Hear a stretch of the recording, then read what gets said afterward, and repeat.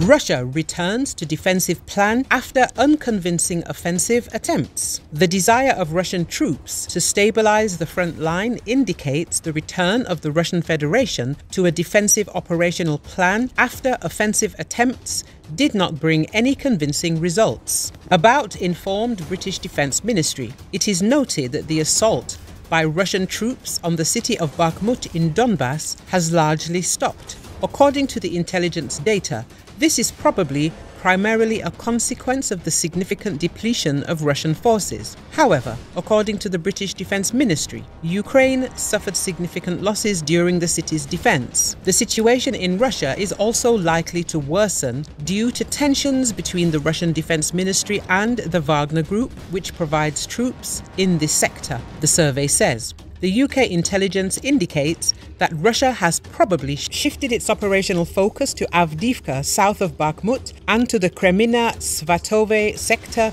in the north, the area where Russia is likely only seeking to stabilize the front line. This indicates a general return to a more defensive operational plan after the inconclusive results of Russia's attempts to conduct a general offensive from January 2023, the review says. The UK intelligence previously reported that Russian forces have slightly improved their position near Kremina, but generally focused more on defense than offense.